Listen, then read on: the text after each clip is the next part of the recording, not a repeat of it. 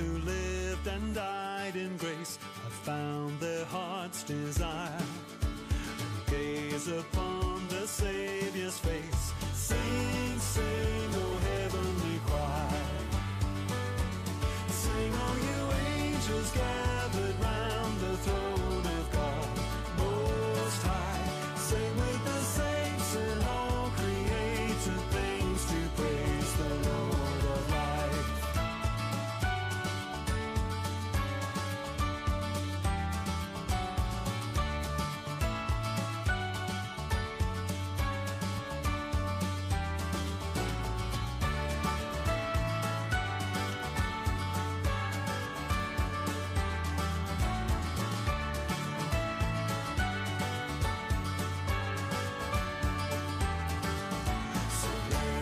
Voice resound with those whose praise will never die.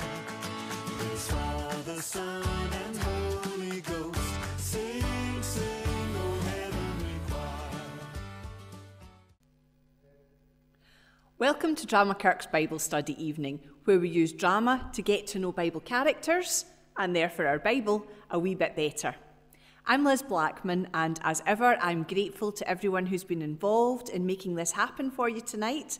That includes those that you will see performing, as well as those who have worked so hard behind the scenes. Now, if you are watching this live, that's Tuesday the 27th of October at 7 p.m, you can use the chat functionality on YouTube to interact with us. You can find the chat panel to the right-hand side of the main screen. Just a wee reminder, if you have clicked full screen to view this, you will need to unclick that anytime you want to be able to use or view the chat. We have 3 pauses for reflection planned in our study tonight, which will help us use that. However, you can, of course, ask any questions or make any observations at any time throughout the study. We will be there and we'll look forward to hearing from you. Tonight, we continue looking at the messianic prophecies in the run-up to Christmas. Last time, we focused on Isaiah, the first of the major Old Testament prophets. Now, Isaiah had much to tell us about the coming of Jesus, and his prophecies were confirmed by his contemporaries and the prophets who came later. What we won't do tonight is go over that same ground. Instead, we will try to look at what the other prophets additionally told us about Jesus. Derek has kindly agreed to open in prayer for us tonight. Derek. Let us pray. God of justice and mercy, we thank you for sending Jesus to be born at Bethlehem, as was prophesied by your servant Micah.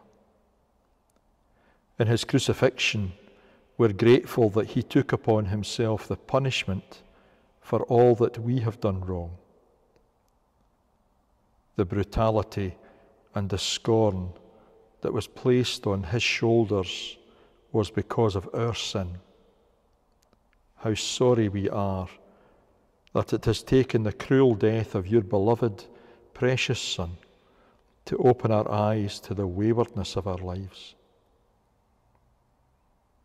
And so, Lord, as you offer to us a message of peace and mercy wrapped up in humility, the Bethlehem babe, may we also become peacemakers.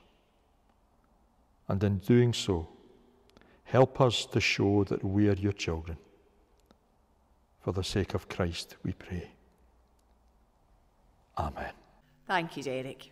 Now, our format tonight will include Bible readings as well as a series of scenes and monologues which will help us picture what was going on, as well as a wee flight of fancy that we're going to share with you. We're going to start by exploring Jeremiah. You might have noticed in the opening slides a tongue-in-cheek quote which said, Jeremiah was without doubt the most depressed man in the Bible.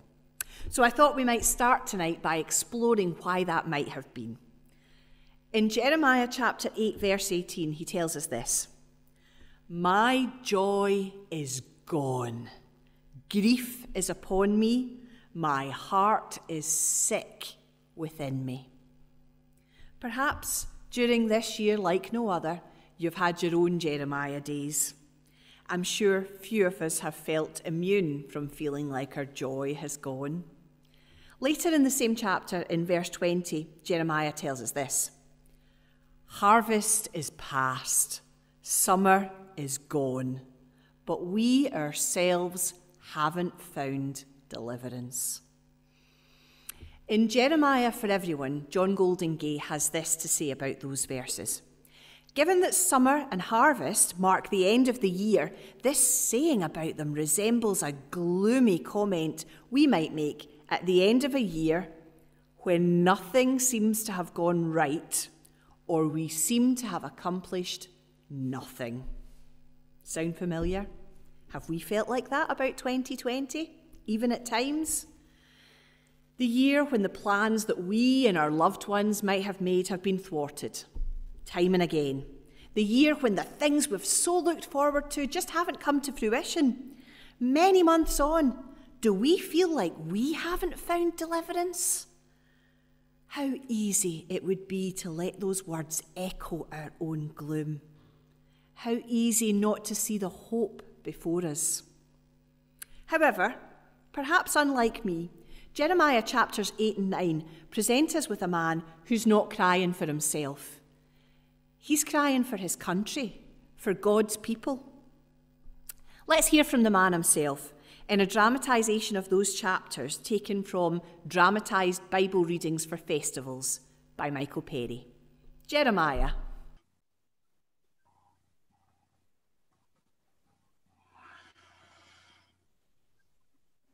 My heart has been crushed because my people are crushed. I mourn. I am utterly dismayed. Is there no medicine in Gilead? Are there no doctors there? Why then, why have my people not been healed? Oh, I wish my head were like a well of water and my eyes like fountains of tears, so that I might cry day and night for my people who've been killed.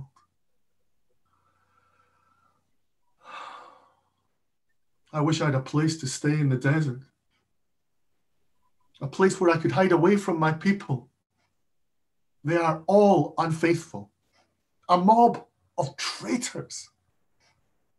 They are always ready to tell lies.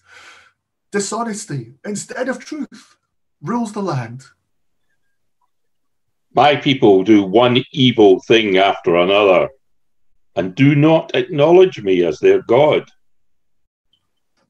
Everyone must be on guard against his friends, and no one can trust his brother. For every brother is as dishonest as Jacob.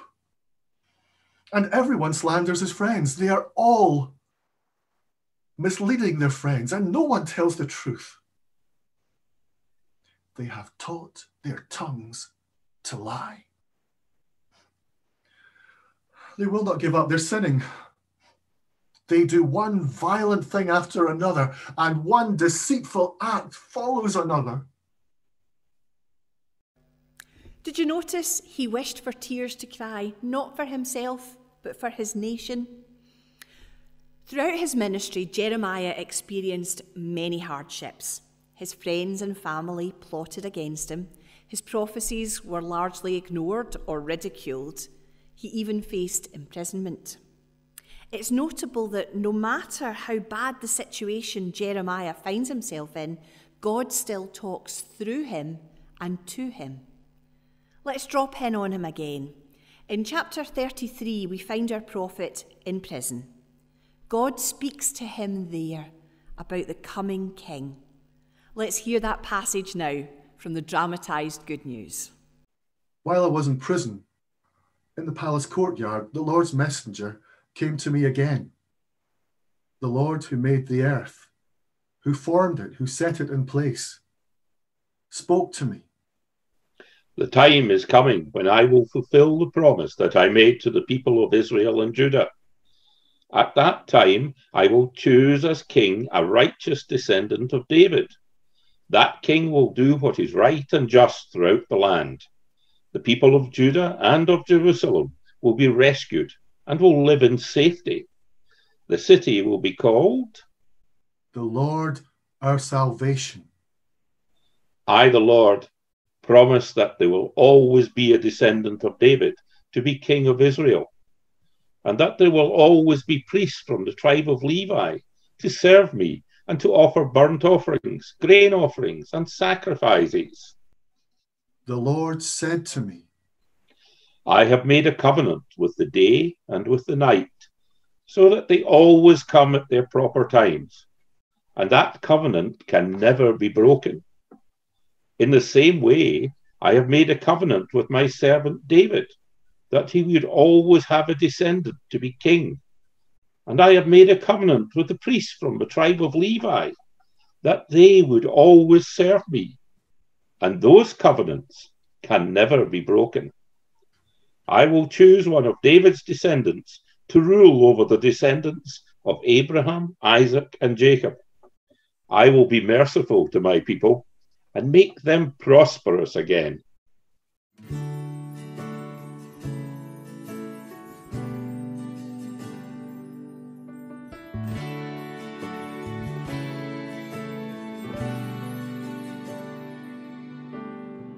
God moves in a mysterious way, his wonders to perform. He plants his footsteps in the sea and rides upon the storm.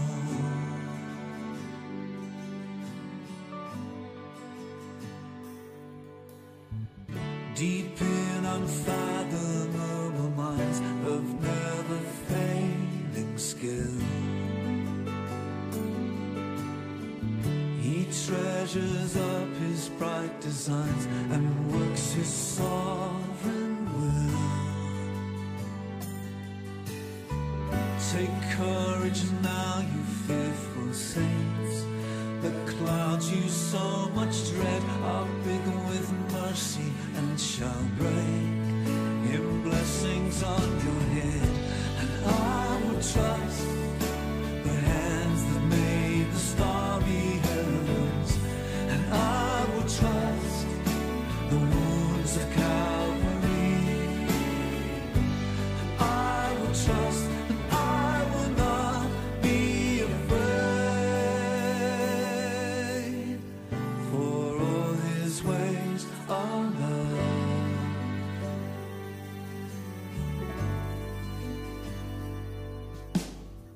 Judge not the Lord by feeble sense, but trust him for his grace.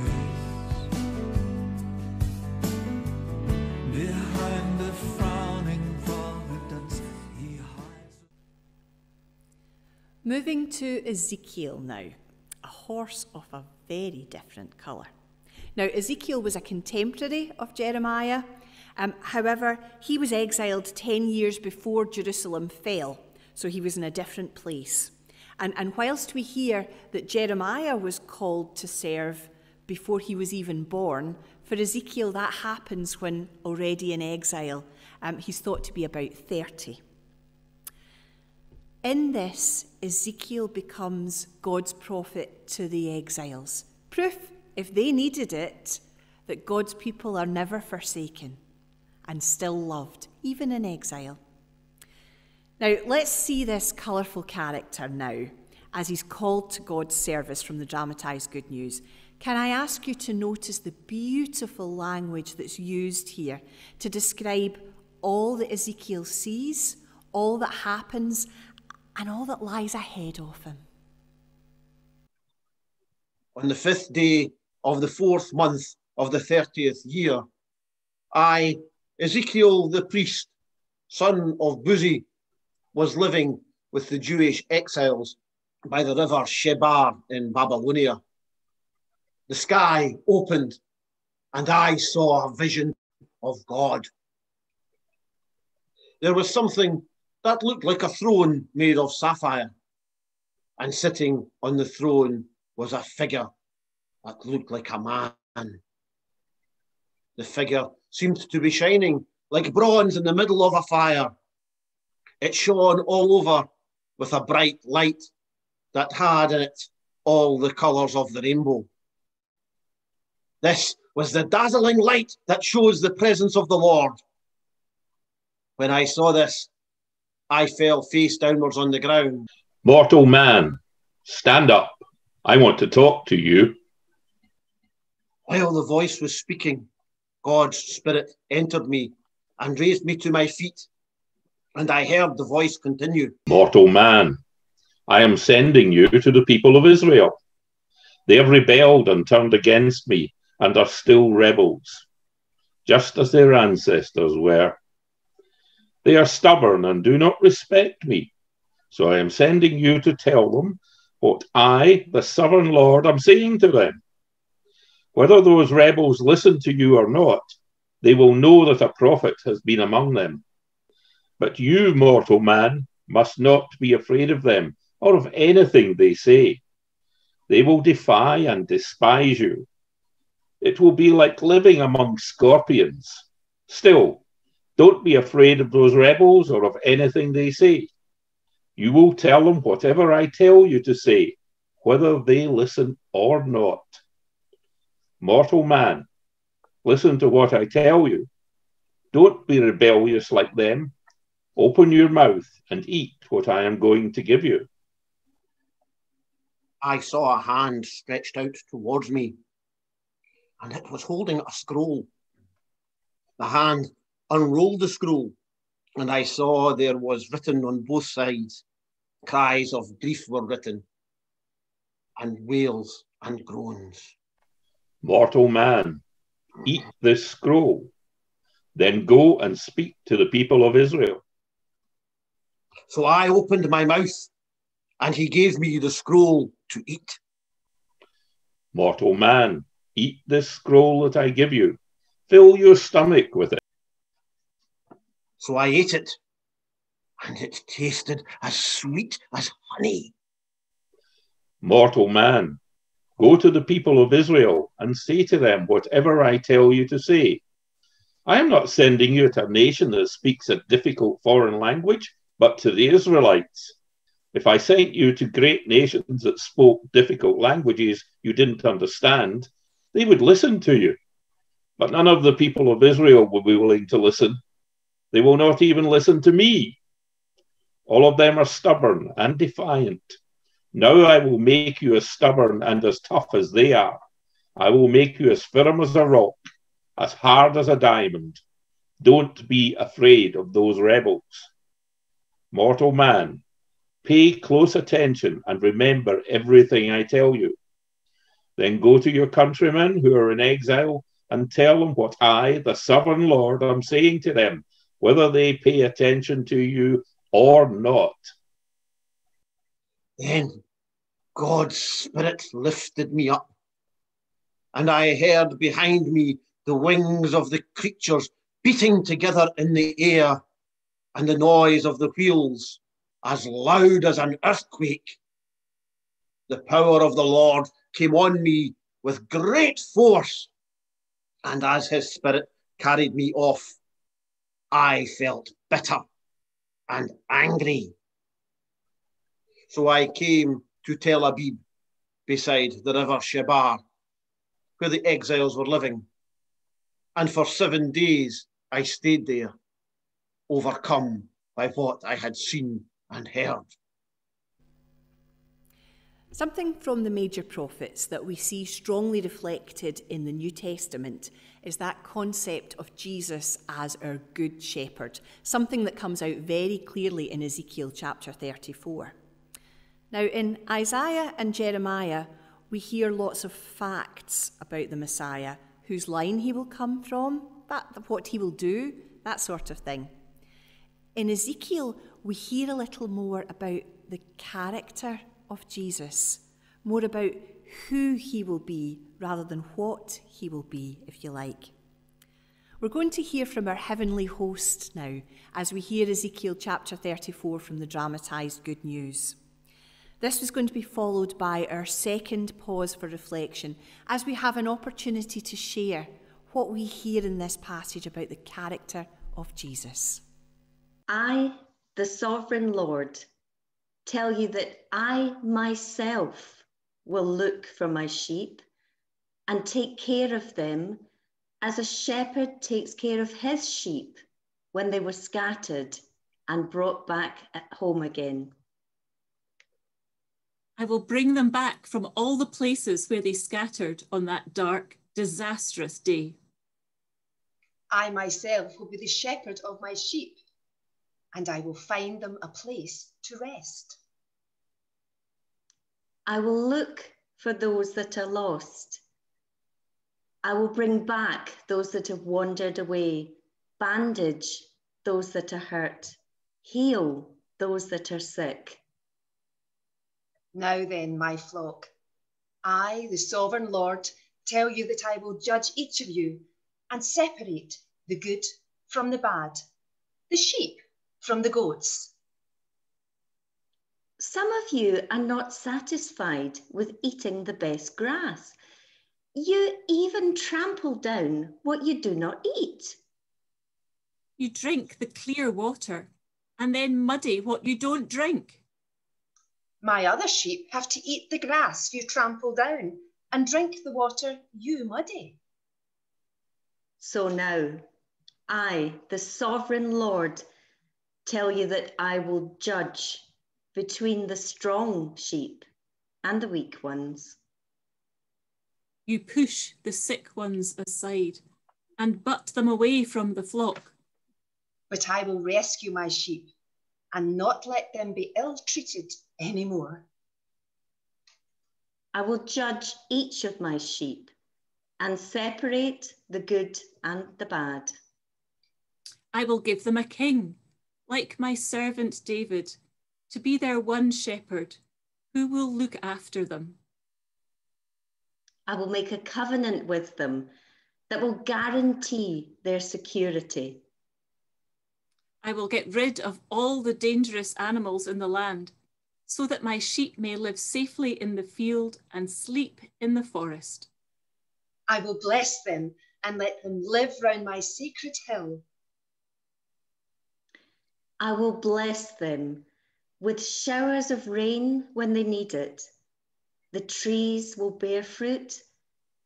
The fields will produce crops. Everyone will live safely in his own land. I will set them free from the chains that bound them, and then they will know that I am their Lord. I will give them fertile fields and put an end to hunger in the land. The other nations will not sneer at them anymore. Everyone will know that I protect Israel and that they are my people. The sovereign Lord says, You, my sheep, the flock whom I feed, are my people, and I am your God.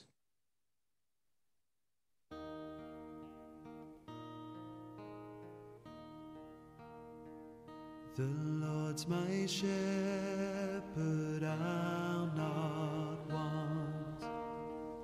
He makes me lie in pastures green. He leads me by the still, still waters. His goodness restores my soul. And I will trust in you. And I will trust in you alone. For your endless mercy follows me. Your goodness will lead me home. He guides my ways in righteousness, and he anoints my head with oil, and my cup it overflows with joy.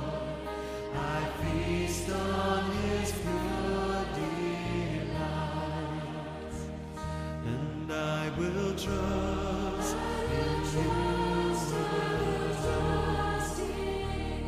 and I will trust in you alone,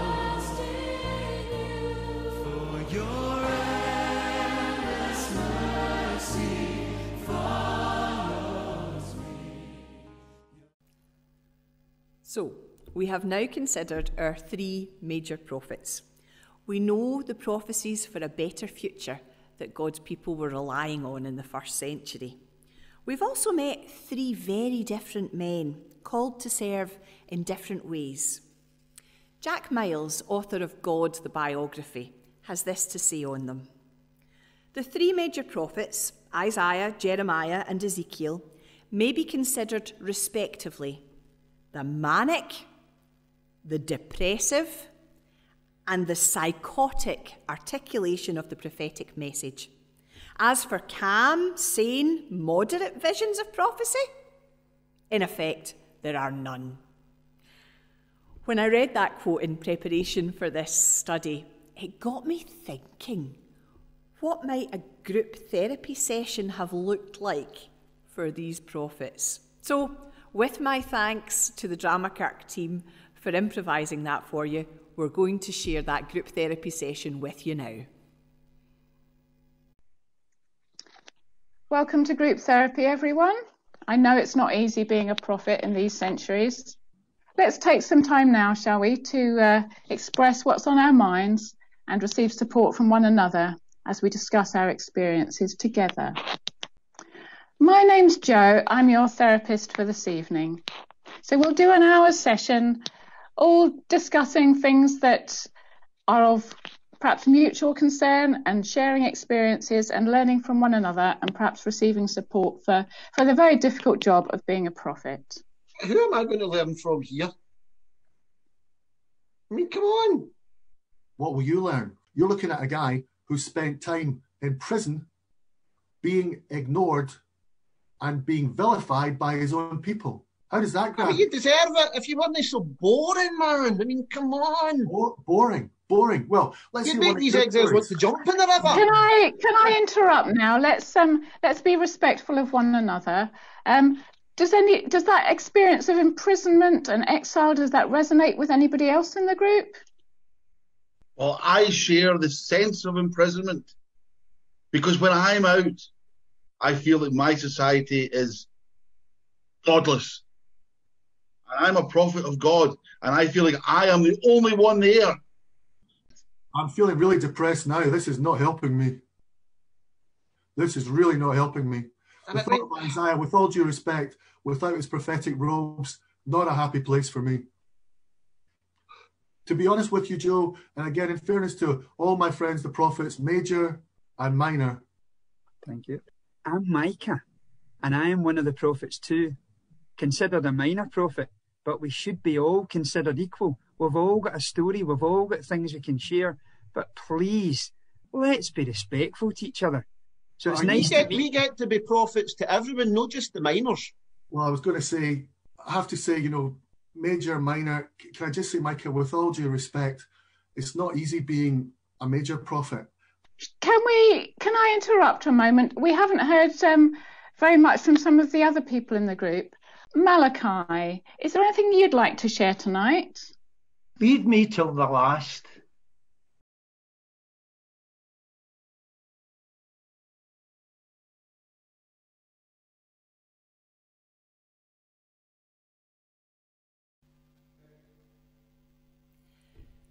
You'll have noticed that as well as our major prophets, we had a couple of the minor prophets join there for the therapy session, Micah and Malachi. We're going to have a short look at them now. Now, thanks to Micah, even Herod was told that the baby would be born in Bethlehem. In modern day nativities, we see this played out as Herod's only motivation in fearing the promised Messiah is a political coup. He doesn't want to let go of his power. However, perhaps there's more to it than that. Let's turn to Malachi chapter 3, verse 2, which says this: "Who can endure the day of his coming? And who can stand when he appears? For he is like a refiner's fire and like fuller's soap. In Cover to Cover, Abby Guinness has this to say about those verses. If this scripture had been used to talk about the coming Messiah, a refiner's fire, a fuller's soap, then no wonder Herod and all of Jerusalem were scared.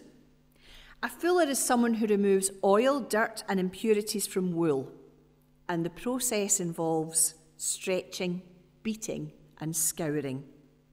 Being cleansed doesn't sound like a fun process, and Malachi asks, who will be able to endure it? Sticking with Abby Guinness now, let's hear a reflection on that passage of Scripture from a New Testament character, Simeon. I long to give an offering to the Lord that pleases him. Presenting an offering in righteousness has been my life's goal. I haven't figured out a way to put myself in a fire and come out cleaner. It may work for silver and gold, but I would be charred at best. The only way will be by the Anointed One. How will he do it? I don't know exactly. He'll make an offering, a sacrifice, more holy than we are able to make. A perfect one. He will know how. I am longing for him to come, and yet I fear, because I know he will. There will be such joy when he arrives, for he will help us turn to God. But judgment will be far from celebratory. How can we escape? Because none are sinless.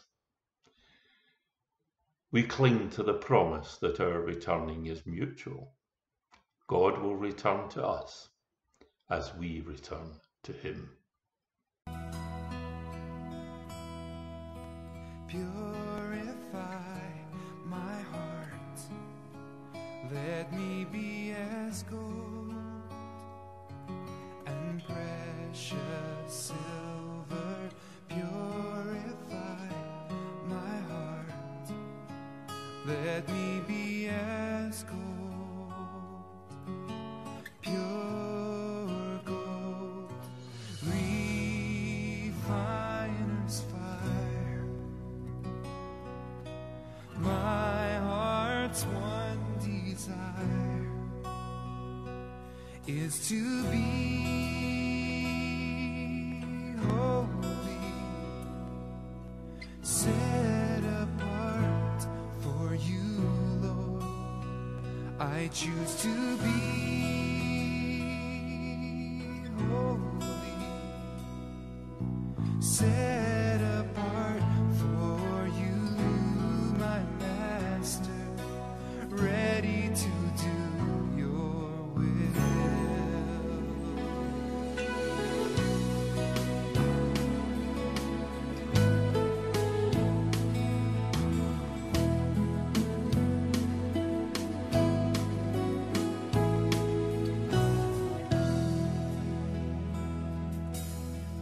Purify my heart, cleanse me from within,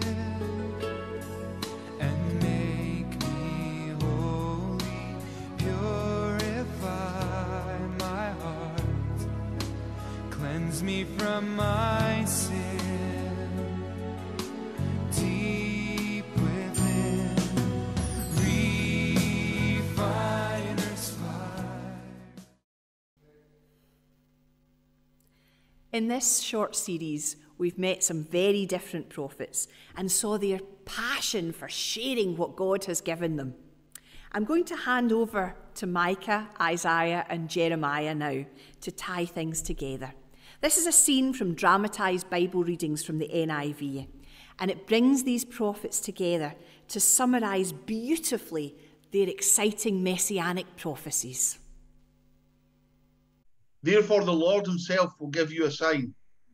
The virgin will be with child and will give birth to a son, and will call him Emmanuel. But you, Bethlehem, Ephrathah, though you're small among the clans of Judah, out of you will come for me one who will be ruler over Israel. whose origins are from old, from ancient times. For to us a child is born, to us a son is given, and the government will be on his shoulders. And he will be called Wonderful Counselor, Mighty God, Everlasting Father, Prince of Peace. Of the increase of his government and peace, there will be no end. The days are coming, declares the Lord, when I will raise up to David a righteous branch, a king who will reign wisely and do what is just and right in the land. In his days, Judah will be saved and Israel will live in safety. This is the name by which he will be called, the Lord, our righteousness. Shoot will come up from the stump of Jesse. From his roots a branch will bear fruit. The Spirit of the Lord will rest on him. The spirit of wisdom and of understanding. The spirit of counsel and of power. The spirit of knowledge. And of the fear of the Lord. And he will delight in the fear of the Lord. In that day, the root of Jesse will stand as a banner for the peoples. The nations will rally to him, and his place of rest will be glorious. Thank you for joining us tonight, and my thanks, of course, to everyone who's been involved. I hope that what you've seen has helped you picture the characteristics of these prophets and what they told us about the Messiah's coming. Please do keep in touch. You can look for Dramakirk on Twitter or Facebook, or you can email info@dramakirk.org. Some news about Dramakirk's nativity now. We're planning to film a short nativity, Jerusalem News by Ray Markham, and that will be available for use by schools and churches. It's geared for primary school age children, so if that's something that you would be interested in sharing with your local community, then please do get in touch. We are happy to share that resource with you. Our next Bible study evening like this will be at the start of Advent, and we will feature Jerusalem News, which references a number of Bible characters, and in the study we will then look into the backstory of those Bible characters and get to know them a wee bit better too. Thank you for joining us. I hope you have been blessed by what the prophets have shared with us tonight, and may we have some of that fire, hope and zeal in our hearts today. Shining star, come and guide our hearts. Shining star, come and guide our hearts. Shining star, come and guide our hearts. Shining star, come and guide our hearts. Angels watching mystery as you took off your glory. Instead you put on human skin to reconcile all things again. You stepped into the darkest night to blaze the skies with heaven's sign that we all matter, we are loved, that your heart beats strong for us. What a picture of love. You are magnificent, you are magnificent. Welcome to group therapy, everyone. I know it's not easy being a prophet in these centuries. Let's take some time now, shall we, to express what's on our minds and receive support from one another as we discuss our experiences together. Who would like to start the conversation tonight? I would. Oh, I just- Go no, ahead, you'll Jeremiah. put us out to tears. Really? Oh, come on. I've said 2 words, Ezekiel, and already you're in bumping your gums. Can I ask, firstly, who are you? My name's Jo. I'm your therapist for this evening. So we'll do an hour session, all discussing things that are of perhaps mutual concern and sharing experiences and learning from one another, and perhaps receiving support for the very difficult job of being a prophet. Who am I going to learn from here? I mean, come on. What will you learn from here? What will I learn? Well, you I could get learn. God yakking in my head every day. Every day, constant he's in there. I would have thought that was a good thing, Ezekiel. As far as what are you going to learn, you might learn something if you button it and listen to some of the problems I've had to deal with in my prophetic life. Which You have to cook your dinner over cow dung. I mean, cow dung. Most people get a fire. I've got to use cow dung. Can I just ask, Ezekiel, what on earth are you eating if you're cooking it over cow dung? I've got no choice. Whatever's here. Remember, I don't have this cushy life in Jerusalem, you know. Cushy life. I've been living in the banks of this river thing for years with these exiles. I have dreamt of living on the banks of a river with exiles. You're looking at a guy who spent time in prison being ignored and being vilified by his own people. How does that go? I mean, you deserve it if you weren't so boring, man. I mean, come on. Boring. Well, let's You'd make these exiles want to jump in the river. Can I interrupt now? Let's be respectful of one another. Does that experience of imprisonment and exile, does that resonate with anybody else in the group? Can I just say, Joe, if I may, I hope you don't mind me calling you Joe, but I feel like I've known you for a while. You seem like a decent person. I'm feeling a bit like I'm in prison now, having to listen to what this idiot Ezekiel says. Oh, for goodness sake. Because he once had to cook something over cow dung. Please, everyone, please, can we just be respectful and listen to each other's stories? It's such an honour to be here and hear them. Why are we using language like we're using? So, sorry to interrupt, whoever you are, but can I just ask, who are you? I'm Micah, and I am one of the prophets too, considered a minor prophet, but we should be all considered equal. We've all got a story, we've all got things we can share, but please, let's be respectful to each other. So it's nice we get to be prophets to everyone, not just the minors.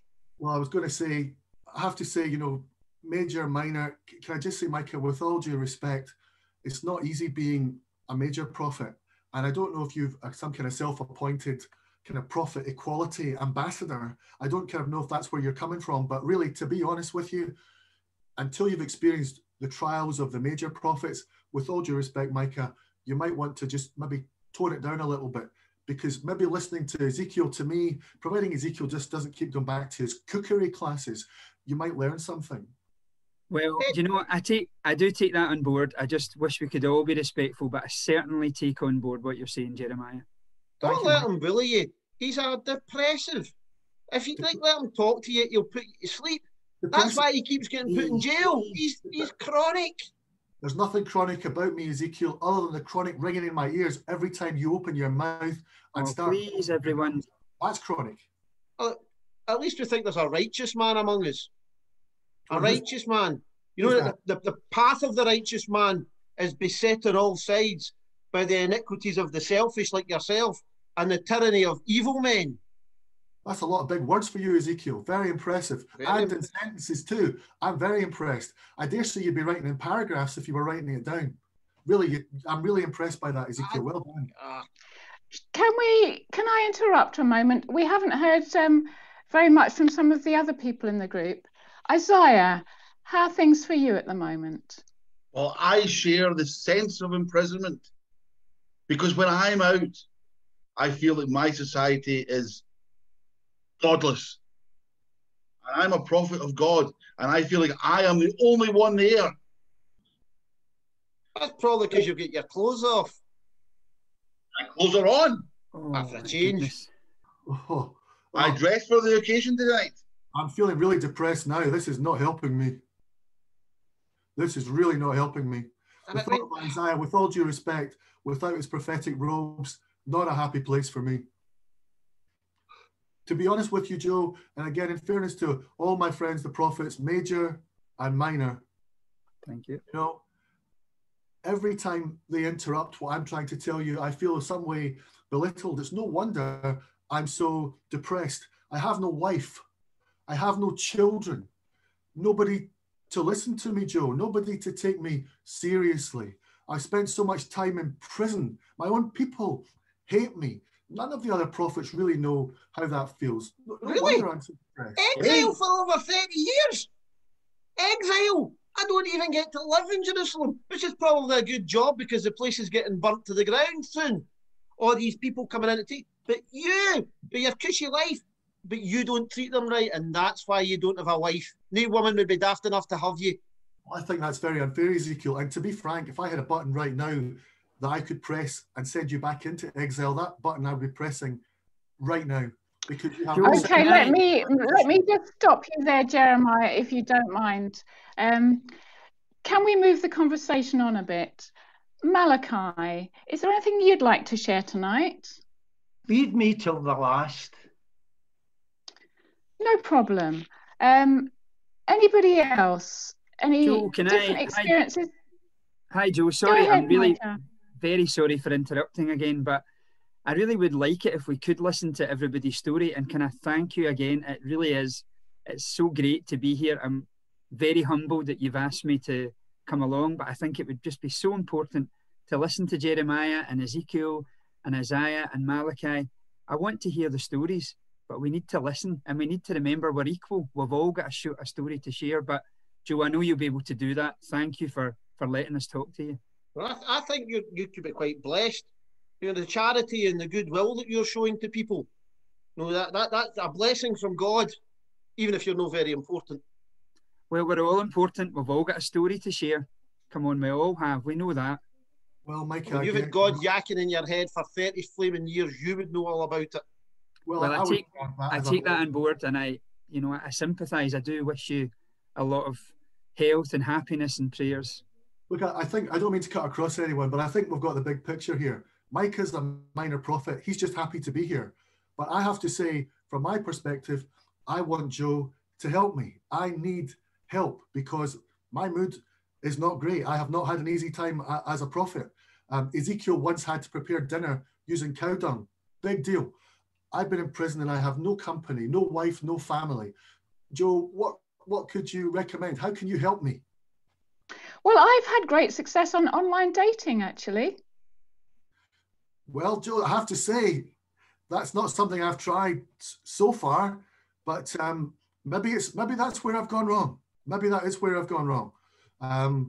Because I've never felt able to, because I've been so devoted, frankly, to the work of God, unlike one or two others I could mention, major and minor. Is that Tinder you're talking about? I'd like some Tinder. Make my dinner taste nicer. Tinder's a different thing. Tinder's what you use to burn your cow dung. That's as close as you get to Tinder, my friend. That's what I mean. Guys, we're at it again. Please, everybody.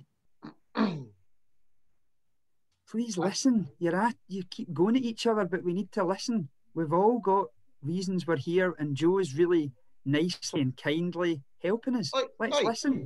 No, any more of this, I'm going to strike down on you with great vengeance and furious anger. Who's going to strike down on me? You, the Lord. The Lord will strike down on you. Okay. No wonder he's always in my head because he can't get into yours with all the boredom. Listen, I try to be optimistic, Joe. I try to be optimistic. So the other day, I was thinking, how can I be more optimistic about life? Because usually I'm pretty down. But as I get older, Joe, so I'm grateful that we haven't had any earthquakes recently. I'm grateful for that. That's a good thing. I'm also grateful we've not had any bolts of lightning striking more recently.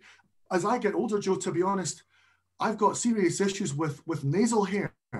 So much so that there's so much going on in my nose, Joe, that if we do have another lightning strike, the whole nose could go up like a tinder box, to go back to Ezekiel. That's the most intelligent thing you've said ever.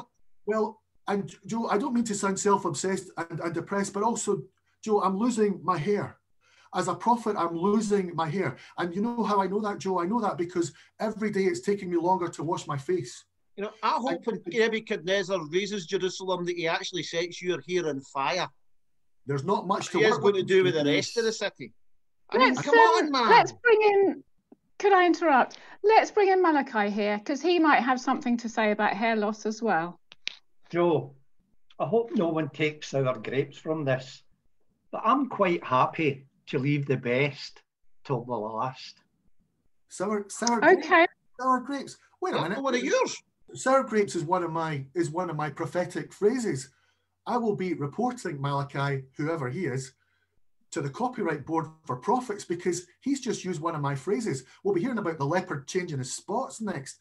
Mr. Malachi, Mr. I can't think of a thing to say myself, but I'm happy to pick your catchprase. No wonder that you've got no woman if you come out with that trite nonsense. Please. Leopard changes its spots. I'm thinking of taking Joe's advice and trying to online dating.